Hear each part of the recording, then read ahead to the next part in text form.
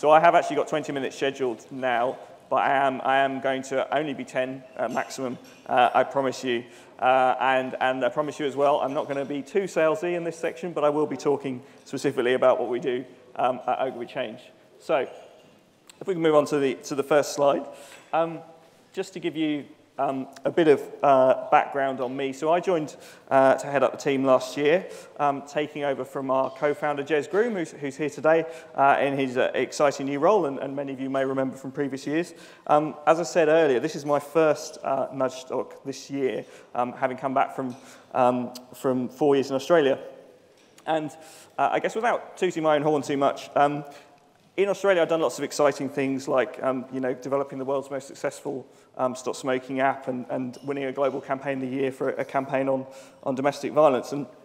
But really what really excited me about the opportunity to come and work with Ogilvy Change and work with Rory and the team was that what we do at Ogilvy Change is tremendously exciting because not only the brilliant work, which I'll talk about in a moment, but the way that the work that we do operates in a realm where we don't have some of those same restrictions, or if you like, to use behavioural economics parlance, framing devices that exist in a lot of other communications fields. So, the briefs we get aren't framed just in terms of advertising or in terms of a particular channel.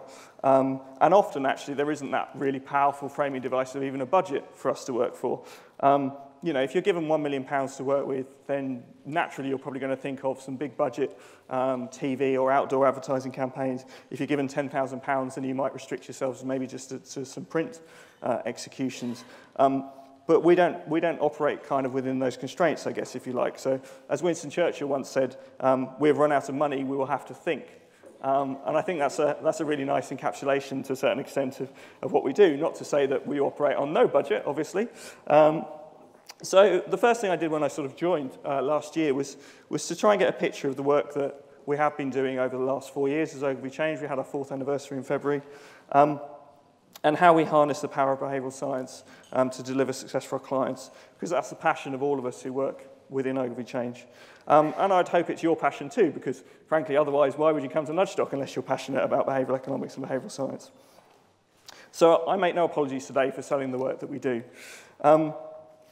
And I think this line that our colleagues at Coley Porter Bell have come up with to summarise the work that we do at Ogilvy Change encapsulates it really well, which is that we design clever ways to transform behaviour. It did originally say human behaviour on here, but we haven't actually done much work with animals. But having seen Isabel's talk earlier, I'd really love to do a project on bonobo monkeys if we can. They don't tend to issue a lot of briefs, though, I tend to find. So you'll hopefully have seen our ad in the Nudgestock News, which tells you a little bit about what we do, but I'm going to give a brief overview and a little bit about us now. So the way we talk about ourselves is little ideas from big thinkers. And that's a little bit self-aggrandizing, if I'm honest, about talking about us being big thinkers. But everyone on the team does have a really deep practical and academic understanding of the disciplines of behavioural science. Today is a perfect example of that. The agenda and the speakers that we've come up with today is both, people who are known to us within the behavioural economics world, but also people that members of the team have recommended, have seen speak, and really enjoyed their work. And that just gives you an understanding of how passionate and knowledgeable everyone is on the team. So, and the reason we refer to little ideas is because often the work that we do might be very small tweaks. There might be a few words in a call center script, there might be a change of buttons on a website, but the effects of those things can be huge.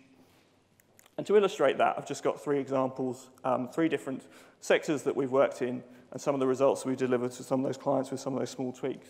So you see here, from some work we've done with airlines, we delivered an incremental £26 million a year, and £6 million just simply changing some button copy and layout.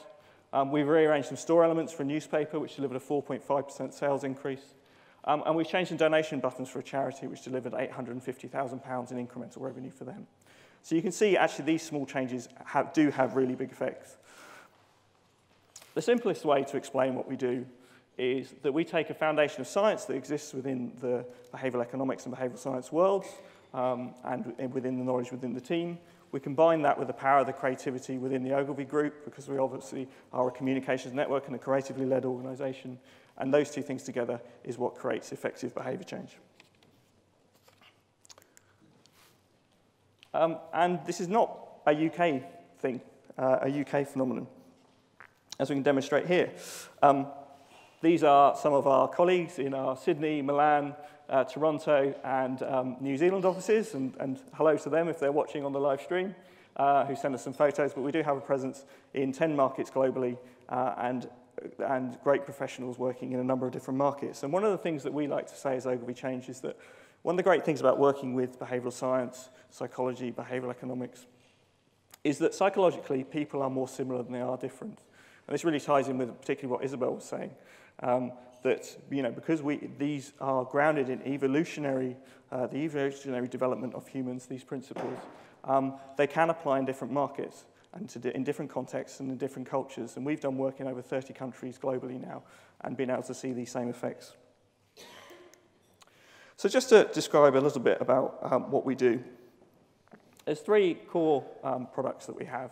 The first one is what we call interventions, and these are scientifically verified and assessed nudges that we would implement in a number of different contexts, and those contexts are incredibly varied. So to give you an example, as I've mentioned already, we've done a lot of work working in contact centres, where we've seen figures like 200% increase in retention rates, to developing a hand stamp that improved hand hygiene in a food processing plant, which is obviously a major issue. As you can imagine, if hands aren't washed in a food processing plant, the consequences are potentially disastrous. We were able to improve hand hygiene rates, so the levels of hand washing, by 63%. And we've also been able to reduce crime in another context with a case study you may have seen in previous years here by 24% through painting some babies' faces on some shop shutters. All of these have been validated, as I say, scientifically and proven to be effective. And one of the exciting things that I can say to you here today, particularly for the clients in the room, because we validate them in that way, we can actually be paid based on the effectiveness of our interventions. I thought that might get some of the clients in the room interested. The second product that we have is our training products. And again, very excitingly, I can announce, as you might have seen in our stand over in the corner there, we're launching our new training products, the Nudgestock Academy. So this is a one-day training course that is suitable for individuals if you want to learn more about behavioural science, and a 3-day training course which is designed for organisations. So a group of individuals from an organisation can take our training course over 3 days and work on a specific behavioural problem with us.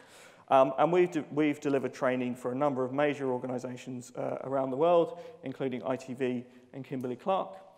And our third product is what we call consultancy. And this can be, this is effectively optimising existing communications using behavioural science principles. And again, that can be in a whole range of contexts. So I've mentioned already about call centre scripts. We've also done it with direct marketing materials. And the example that you'll see here is actually a menu. So we've been able to achieve significant changes in behaviour through optimising of menus in bars. And the other exciting thing that I can announce in terms of our consultancy product is our pre-testing. So this is using behavioural science principles to get to understand what the subconscious drivers of behaviour are, so you can test communications before they go in market. You will see also at our Nudgestock Academy stand, we have our trigger tool, which, it's funny, actually, Tinder's come up quite a lot today, but this is a research tool that is based on Tinder methodology. Now, don't ask how we came up with that, but it is, we believe, the only research vehicle in the world that uses that methodology, and if you're interested in hearing more about it, then please go and speak to one of our representatives around today. So that's a very quick kind of overview of what we do. But one of the things that happens every year at Nudgestock is people say, this stuff is really fascinating, I really love what you do, how do I learn more? Now, many of you, how many in the room are subscribers to Overhave? Have been subscribed? Oh, cool. Yeah, it's a good 60, 70%. Great.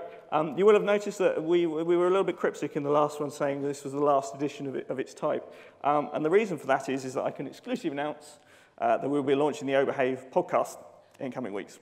So those of you who want to hear more from any of the speakers today, we're going to be recording some additional content and interviews with our speakers. If you want to hear some of those interviews while they happen today, whilst you're in the room, they'll be taking place downstairs during the lunch break. But we'll also be, obviously, you'll be able to hear lots more from Rory and from the team on some of the exciting work that we're doing and some of the new studies that are released. So if you want to hear more about any of that work and you want to speak to any of us about any of the challenges that you might be facing that we can help with, this is our extremely handsome team who will be walking around today. You will notice them because some of them will be wearing Nudgestock, these Nudgestock badges, Nudgestock Academy badges. Please feel free to speak to any of them, and we'd love to talk to you more. Thanks very much.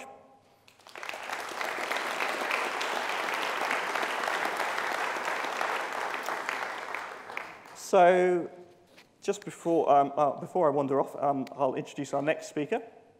So we're delighted to welcome Molly Crockett, who is an associate professor at the Department of Experimental Psychology in Oxford. She is going to be talking to us about filthy lucre, how moral transgressions corrupt the value of money. Welcome, Molly.